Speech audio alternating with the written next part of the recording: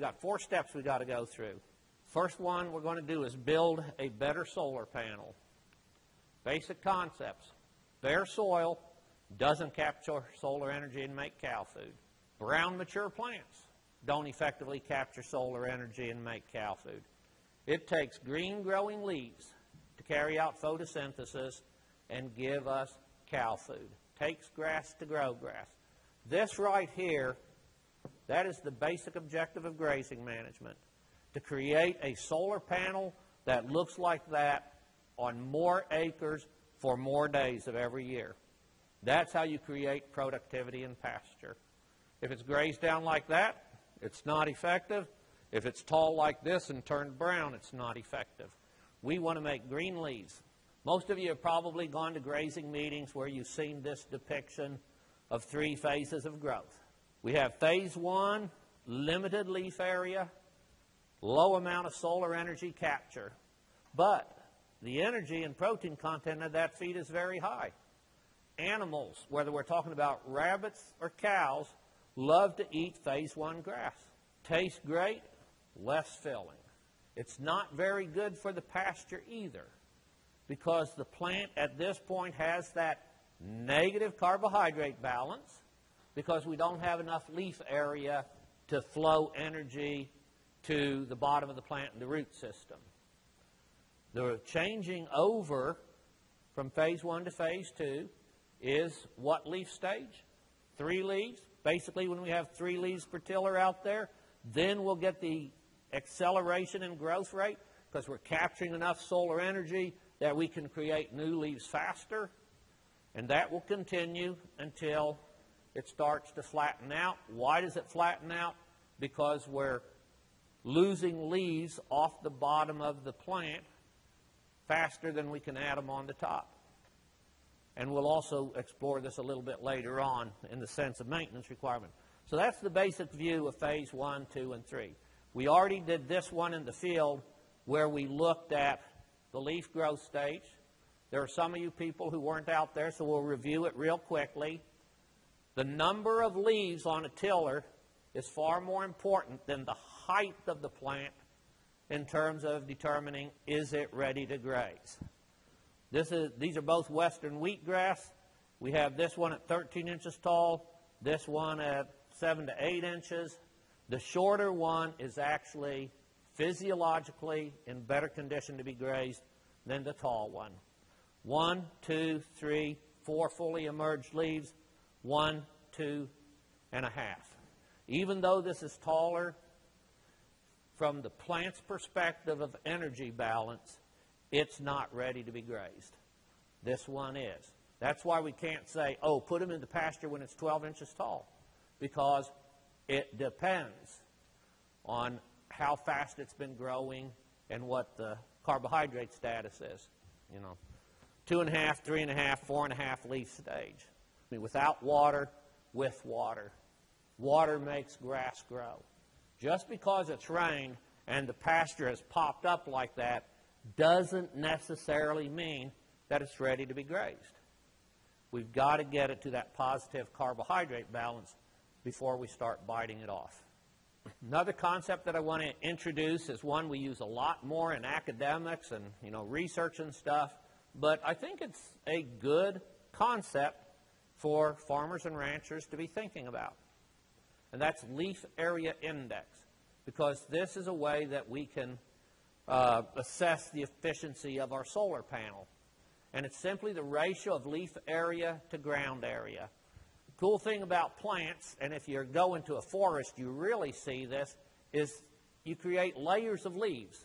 We have, the big trees of the forest that have their leaves up high, the oak trees, the hickories, things like that. And then down at a lower level, we've got buckeyes, wild cherries, different things like that. They don't get that big, but they have a layer of leaves there. And then we have, the lower shrubs, the buckbrush, the brambles and things. And right down there at ground, we've got little soft viney kind of plants or little woodland flowers down there. We have layers of leaves, and each additional layer of leaf gives us an increasing opportunity to capture solar energy.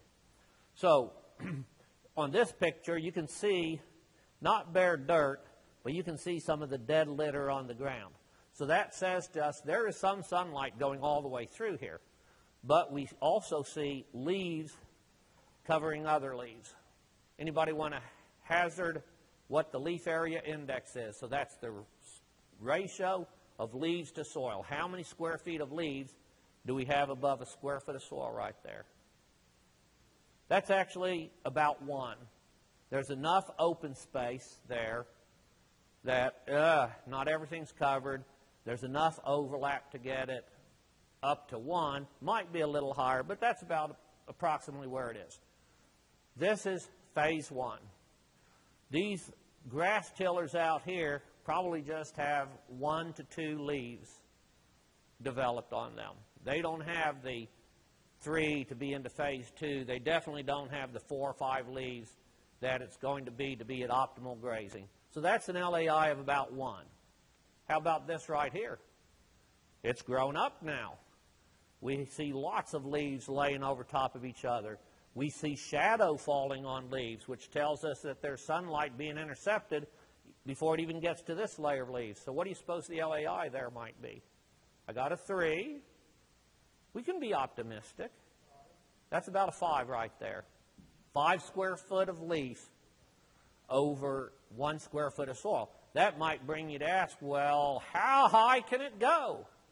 So let's think about how high can it go. We've got increasing LAI across the bottom here, percent of solar radiation intercepted. There's a whole lot of solar radiation that has nothing to do with photosynthesis. So we're not talking about every aspect of solar radiation. We're talking about, of the wavelengths of energy that are potentially available for photosynthesis, what percentage can be captured in a plant canopy and used for photosynthesis. It starts out slow, accelerates, flattens out. That's the basic response. No matter how high the LAI gets, it'll never reach 100%. It'll approach it, but it'll never get there. Now, our scale runs from 0 to 10 here. You can get LAIs above 10. I don't remember what the highest measured LAI I've ever seen is. Probably, I don't know, 16, something like that. Different plant communities have different LAI potentials. We'll start by looking at the extremes. The extremes are the desert, where we have very little leaf area. Now, we describe our environment as high desert. It's sagebrush, bunchgrass, steppe country. But if you go to the true Sonoran Desert, where you have a plant here, one over there, they talk about LAIs of 0.02, 0.06. When the desert blooms, it might be 0.12.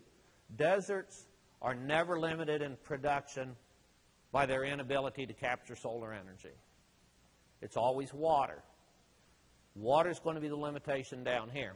We go out here to the jungle, might be plenty of water available, and the LAIs get up here to 10 plus because we have that layering effect.